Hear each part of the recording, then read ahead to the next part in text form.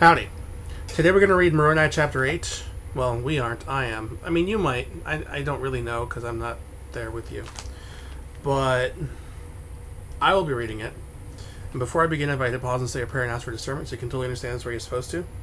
I also invite you to pray for stuff that you need or stuff that you want, so long as it's righteous. I mean, if it's not, you're not going to get it. But I think you should know better than to waste God's time asking for stuff you don't need. Boy, that's capricious. What else? Check out the links in the description.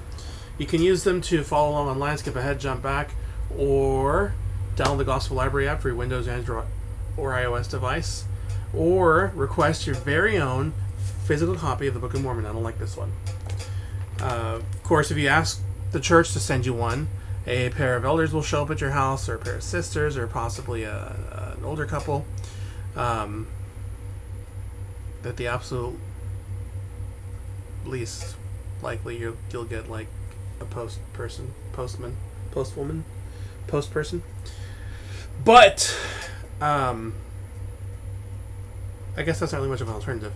If you'd rather just not have people show up at your house and read with you or ask you to study with them, you can send an email to me at thegospeltruthwaffles@gmail.com, and I will send you a copy on my dime, in which case the mail person will still deliver it. But it'll be in the language of your choice, assuming it's available, which it probably will be. But if not, it'll be in English, because obviously you understand English if you're watching this. And I'll write my testimony on the inside cover, the outside cover, anywhere there's available space. And yeah. Beyond that, if there's anything you see that you like on the church website or in the Gospel Library app in terms of conference talks, and you see one that you really, really want to like take a deep dive into, hit me up, same email address, and let me know. And I will coordinate with you, and we will analyze whatever conference talk you want to analyze. If something doesn't make sense to you, or if something jumps out to you, please take notes, and then reread or rewatch the video, or ask a missionary. And push comes to shove, just ask me, and we'll figure out what it's supposed to mean. But let's get started. Moroni chapter 8. An epistle of my father Mormon, written to me, Moroni. And it was written unto the moon. Oh, unto me, not the moon. Wow. I have no idea how I saw moon in there. Written unto me soon, after my calling to the ministry. I mean, it could have been written to the moon too. And on this wise did he write unto me, saying, My beloved son Moroni, I rejoice exceedingly that your Lord Jesus Christ hath been mindful of you, and hath called you to his ministry, and to his holy work. I am mindful of you always in my prayers, continually praying unto God the Father, in the name of his holy child Jesus, that he, through his infinite goodness and grace, will keep you through the endurance of faith on his name to the end. And now, my son, I speak unto you concerning that which grieveth me exceedingly. For it grieveth me that there should be disputations, that there should disputations rise among you. For if I have learned the truth, there have been disputations among you concerning the baptism of your little children. And now, my son, I desire that ye should labor diligently, that this gross error should be removed from among you. For this intent I have written this epistle. For immediately after I had learned these things of you, I inquired of the Lord concerning the matter, and the word of the Lord came to me by the power of the Holy Ghost, saying, Listen to the words of Christ, your Redeemer, your Lord, and your God. Behold, I came into the world not to call the righteous, but sinners to repentance. The whole need no physician, but they that are sick. Wherefore, I think I read that wrong. Anyway, wherefore little children are whole, for they are not capable of committing sin. Wherefore the curse of Adam is taken from them in me, that it hath no power over them, and the law of circumcision is done away in me. And after this manner did the Holy Ghost manifest the word of God unto me. Wherefore, my beloved son, I know that it is solemn mockery before God, that ye should baptize little children. Behold, I say unto you, those who are accountable and capable of committing sin, yea, teach parents that they must repent and be baptized, and humble themselves as their little children, and they shall all be saved with their little children. And their little children need no repentance, neither baptism. Behold, baptism is unto repentance, to the fulfilling the commandments, unto the remission of sins. But little children are alive in Christ, even from the foundation of the world.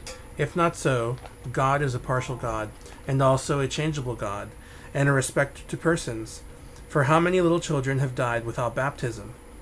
Wherefore, if little children could not be saved without baptism, these must have gone to an endless hell.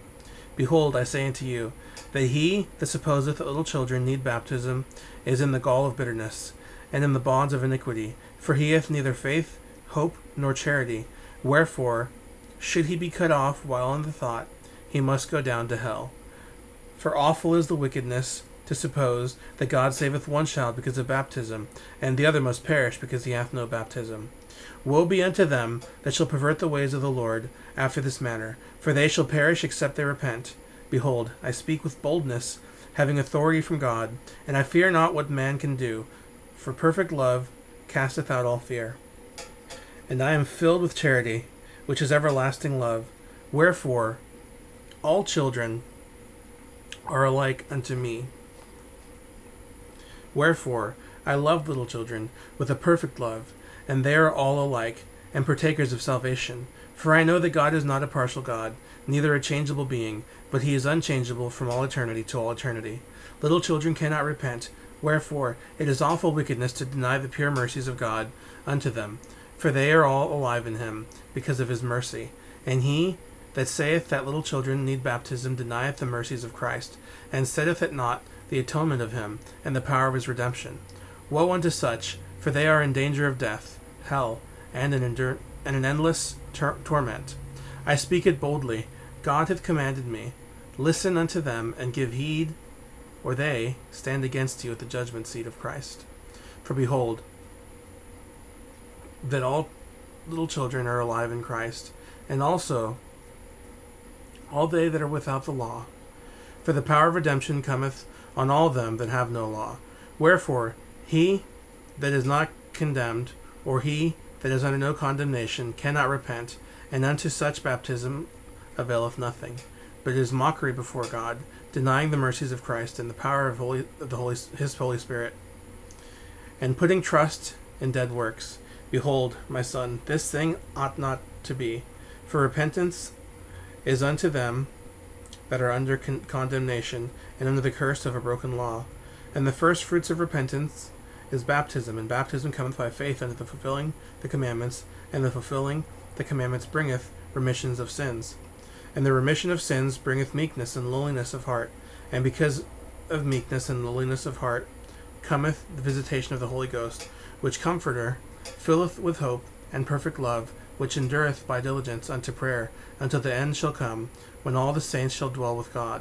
Behold, my son, I will write unto you again, if I go not out soon, against the Lamanites. Behold, the pride of this nation, or the people of the Nephites, hath proven their destruction, except they should repent.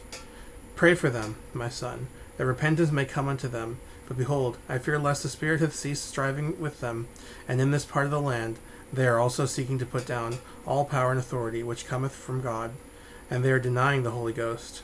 And after rejecting so great a knowledge, my son, they must perish soon unto the fulfilling of the prophecies which were spoken by the prophets, as well as the words of our Saviour himself. Farewell, my son, until I shall write unto you again, or shall meet you again. Amen. Alright, that's it. So, thanks for watching.